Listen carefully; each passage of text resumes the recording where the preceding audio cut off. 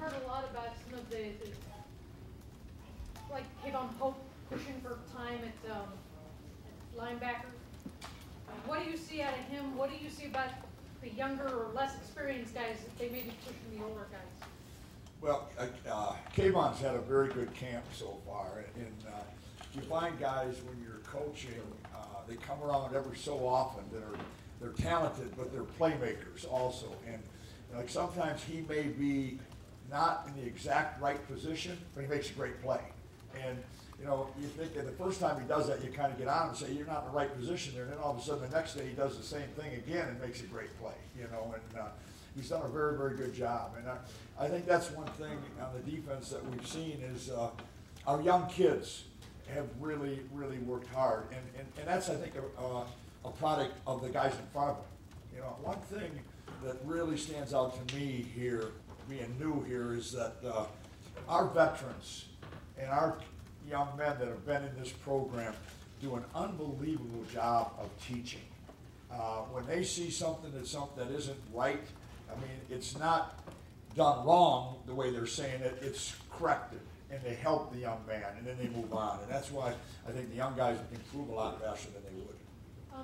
Coach, there's, I guess, talk that HBO is going to do a college series. Would that be something that OSU would be interested in? Would you like having HBO around filming and doing all that kind of stuff? That's not my decision in any way, you know. Well, yeah, but I am going to tell you this. I've had that before, that kind of thing, and I love just coaching. And I think what happens is you sometimes get distracted, and it's not fair to the kids. And in my opinion, that's all this is about, is how you as a coach can make your players better, and that's what we strive for. Third row left, Dan. Greg, Cade Stover just lost his black stripe yesterday. I see you smiling there. What are you seeing from Cade so far in camp? Well, he's another very, very talented young man. I mean, big, strong young man that can run, and he's got a lot of ability. And a great thing for him is he gets to watch Pete Werner every day. And when you're a guy behind him and you see the way Pete plays and the way he has his dedication to doing things correctly, it's been really good for him. And he's very talented. How much are you seeing, those guys like Cade and Craig, how much are they pushing to maybe get on the field right away as freshmen? Well, you were a ways away from making that decision, but they are working very, very hard every day. And the great thing about here is it may not just be on defense. Special teams are as important as any phase that we have. And so you have that opportunity. If you're a defensive player, you've got a chance to get on the field as a defensive player. You've got a chance to get on the field as a special teams player. So both of them are talented enough and athletic enough to do that. And you mentioned Pete Werner. What are the things he's doing to maybe kind of solidify himself as the top guy at his position? Well, I really believe he is a top guy at his position. I've had the opportunity to see a lot of pretty good football players, and I am really impressed with him. I mean, he plays extremely hard. He's very physical. He's got great size and strength that he can run, and he's got unbelievable character. There's not many other things that you need to be a good football player, and that's what he's showing. Right behind him, Andrew. Yeah, I had a few questions about the bullet position. So, how much is that going to be on the field? Is that now the base package, or is it like a? Well, the bullet position is a position that when teams want to try to spread you out and try to use a very, very athletic tight end possibility to get you a mismatch on what most people would be a big, strong Sam linebacker. The thing that we have, as I mentioned, is we have a Sam linebacker that is very, very athletic and very, very fast. So we have the bullet position ends up being a way for us to have great depth at the Sam position. You could have them, they could be interchangeable. But the bullet position has been very good for us. It gives us a lot more flexibility to be able to play a lot of different positions. And the young men that have done a good job of that is Brendan White has done a really good job of that, and Javon Wint. Both of them have had very good camps so far. Right. So that kind of leads into my next question. It seems to be mostly safeties that are moving into this new hybrid position.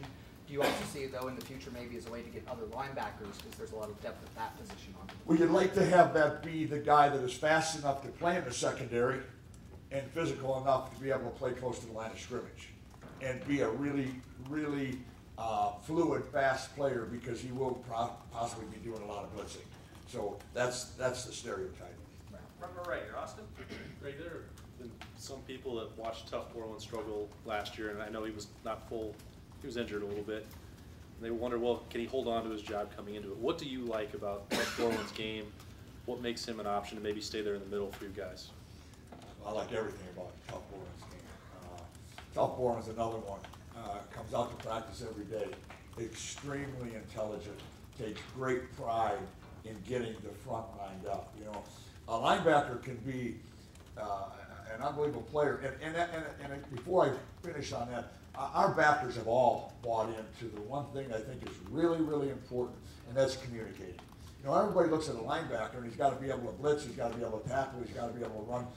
Number one thing he's got to be able to do is get maybe the best defensive line in the Big Ten lined up and ready to go, because they have a tough time when it's a tempo running to the football and then having to see what the signal is. So people have to take pride in doing it. Tough and the other linebackers have done a great job of that. And I like his physicality. I like his intelligence. I like everything about his game. Is that true? Like Malik and Pete and Tough, they went through, they got a lot of criticism a year ago. But obviously you guys are seeing something in them that they deserve to be out there and should still be out there this year. Yeah, they've earned it. And I, without mentioning names, another guy that's really, really had a good camp so far is Baron Browning. I could go on and on. Taraji's had a good camp. I hate to mention people, Dallas. That group of backers, they have all done a very, very good job. And I don't mean to miss anybody if I am. Al's done a super job with them. They understand the importance in this defense, with the aggressiveness, with the taking charge, with the tempo that we're seeing at times, and we're going to see a lot during this year. So they've done a very good job of that. Second row left, Kyle. What have you seen out of Dallas Gant this fall, and just where do you think he fits among the linebacking group? I've seen him maybe make the most improvement of any of that group from the spring, and I knew Dallas as a high school senior, and I'd say he's a very talented young man, but all of a sudden it looks to me like he is really, really stepping forward. It's like he feels comfortable now. It's like he's no longer like with big eyes, what we're supposed to do. And he's very, very strong. He's got great length. He can run. So he's doing a lot of the things we need at that position. Front row right, Bill. Just to clarify, are Malik, Tough, and Pete your starters as of now? Don't know that yet. I don't know that yet. And I don't mean to be vague on this. We won't talk about the starters until we get close to that game. In our opinion, anybody that is doing well could be a starter. With the tempo we're going to see, with the way teams are going to try to attack us, we better have a first starter, a second starter, and a third starter. And that's how I look at it. So when it comes time to say who's the starter, then the position coach and Jeff and I will all sit down and say, okay, yeah, that's what we're going to go with, but not right. I don't know what it is right now. You talked in the spring about how you really take your role as coordinator seriously, take that literally. Could you kind of elaborate on what's involved with that? You're one of 3 new coaches on that side of the ball. Larry's the only holdover. And what it's taken to get you guys to mesh defensively as coaches? Well, the name coordinator to me has always meant your job is to coordinate coaches. We happen to have an all-star coaching staff that we talk a lot about. Each coach has his own position and is responsible for his position. You go through the staff that we have on defense, these guys have all coached a long time and are very, very successful. So it's Jeff and my job to coordinate that and make sure we're all working together in one direction.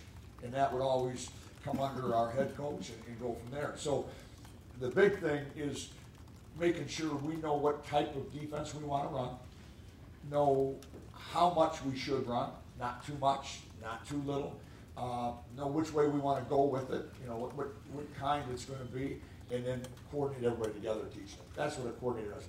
Then on game day, then it comes down to taking that game plan that you all have worked together to put together and making the calls as the game goes on. Given that so many of you are thrown together new, how do you think you're doing with that? Oh, that question, that's a great question. With this being a new staff, I mean, Larry being the only guy, that it's all like we knew each other. I mean, obviously Al and I were together, but Jeff has done a tremendous job. Larry's just such a great coach and a great person, and you go right down through it. Matt Barnes, the whole group. It's been a tremendous going together to get this done. Third row right, Tony. Greg, your base defense, it seems like is it a SAM or a bullet, or is that solely dependent on the opponent? It could be either. That's the beautiful thing that we have.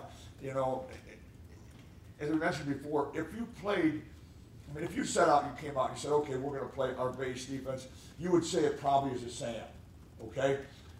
But with the type of offenses that people give you now, you feel very, very comfortable having that big, fast athlete also. And like I mentioned before, we have a real advantage in that Pete is that kind of guy also as a SAM.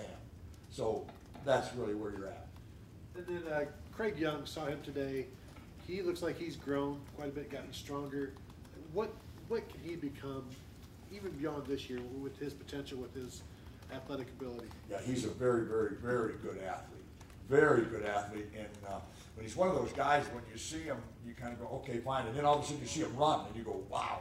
This guy, he really, everything is going to be ahead of him. I think he came from a high school where he played probably every position, and so now when he is in one area, for example, and he's locked in, he's coached on everything he does.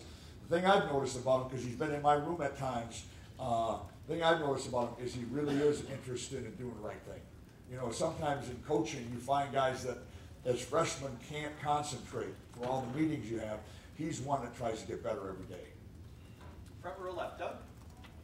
Greg, in talking about Baron Browning, how much is he working in the middle? How much is he working at outside linebacker? Where will he fit in, do you think? He's in the middle. He's in the middle. But the one thing in our defense and with our backers, by what people give you, they could all be the same guy by adjusting out and doing that kind of thing. So, if you were going against the I-back running team like it used to be 20 years ago, then he would say he would be definitely an inside guy.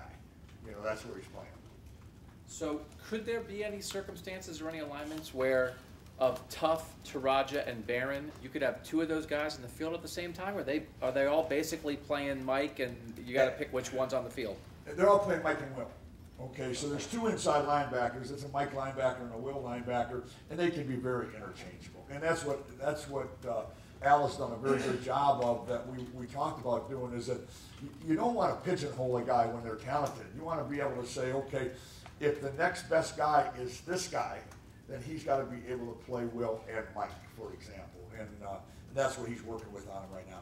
When you're in a third down situation, passing down, where you'll probably only have two linebackers on the field, who are your two best cover linebackers in a nickel look like that? Last year, a lot it was Malik and Barron would be out there. They both have been the two that have worked a lot, but all of them have improved enough to be in there. Again, we've got time yet. Pete Werner has also worked in on that, being that. And so, like I said, you got a bunch of linebackers that they've done a really good job with them, and now it's just a matter, as it keeps working out, who is going to be those best two. And how did you and Ryan come to the decision that you would, in practice, have a group like that with the outside linebackers that you have, as opposed to every practice just you roaming and going from group to group? How did that work out? Well, I think the first day I was here, or first practice in the spring, I almost went crazy. It had been the first year I'd never coached the position, and I was going, no, I can't do this, And then the backer position has three positions. And as a coordinator, you always want to be in the middle, to be able to see this, be with the secondary and a lot of things, and in the front with a lot of things. And so it was a natural position to work with the Sams. You know, it kept me from doing something harmful to myself. Does it keep you? It keeps you connected. Yes, a little more. well, it keeps you connected. It keeps you sane. You know, I mean, let's be honest. Think about this now. You got coaches that are tremendous coaches, right? Okay. Now I'm going to walk over there and stand there like this, and Larry and I have coached for a long time, and I'm going to stand there and I'm going to go, okay, that's good, yeah. And then I'm going to go over to the next place and do the same thing. I can't do that.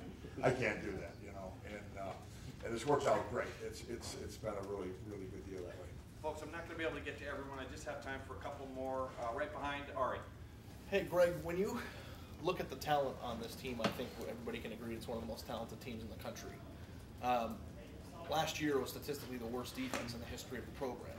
When you come in and look, and then the reason for that obviously isn't lack of talent. So when you look at the film, coming in with fresh eyes, did you feel overwhelmed? Did it seem like small stuff was out of order? Like, what needed to be fixed from your, like, just kind of to simplify it a little bit, did that seem like an overwhelming task if you have the pieces in place to fix the issue? First thing, I would never judge what they did last year on defense. The coordinator was a great coordinator. They had a great staff. You know, stats are stats. I'm not a big stat guy, okay? The one thing we believe in, and I have always 100% believed in, and that is to run to the football. And I'll tell you people this, when you're watching, and if you see our defense not run to the football, then you ask me. You come up and talk to me about it. Because one thing our guys have bought into, we will run to the football. In practice, we have 320-pound guys. We have Chase Young, who's one of the top players in the country right now, running to the football on every play. We have linebackers that'll blitz and get to the quarterback, turning and putting their foot in the ground and running. And to me, that is what helps your defense overcome any deficiencies. I mean, let's face it, stats are stats. You know, the only stat that that I ever really looked really close at are points. You know, giving up points. You know, that's the bottom line. I never even looked at what it was last year. It doesn't matter to me. The thing that I know we're going to do is we are going to be an aggressive defense that runs to the football, and everybody on our defense believes in that. And that's why I'm so proud of these kids right now. You look at the way that Ohio State, or what Ryan Day did when he first took the job. I mean, he changed the defensive staff, all but one person. And, I mean, points, statistics, whatever, whether they mean something or not, I mean, it wasn't a good defense from Ohio State standard a year ago. And I'm just wondering, to come in and be in charge of coordinating it and having to fix it, I know running to the football, but like, was it an overwhelming, is it a tough task for you to come in here and say, well, this needs to be different, or is it okay because it's talented enough to fix? Yeah, I mean, I wasn't, coming in here, I didn't look at it that way. You know, I looked at Ohio State always as being a great program. And somebody said something to me one time, and I said, guys, they were 13-1. You know, 13-1 now. There's a lot of places in the country that like to raise their hand and say we were 13-1. Okay, so anything our defensive staff can do to make this defense as good as could be, I believe will only help trying to get to be the very best. You know, as far as, again, scheme and all that kind of thing, all I can tell you is that we will work very hard and have worked very hard. If this is a correction, then it's a correction. I'm not going to go there. I'm going to tell you that our defense, and anywhere I've ever coached defense, is it's always keep the ball inside and front, be aggressive, play up to your talent. We are very talented. Sometimes when you have a very talented team, you as a coach say, go. You don't try to invent things. You don't try to make it too complicated. What you try to do is say, I'm going to let you guys go play. And I happen to think this defense has that. The other thing, don't forget now, a lot of defensive players are back, aren't they? I mean, there's a lot of guys back, correct? Yeah. That must mean they were very young last year. You know what I mean? There's always, you don't ever know when is a junior or a sophomore that's just played, is he mature or not? You know what I mean? And that's sometimes what happens. You could be talented, but if you don't have the maturity, if you don't have enough experience, that kind of thing, you know, maybe sometimes things will right. But I'm not going to worry about that. I am really, really excited right now about what our kids are doing on defense, and it's our job to get them to play up to the standard that you just talked about. And that's to be the best there is, and that's Ohio State football.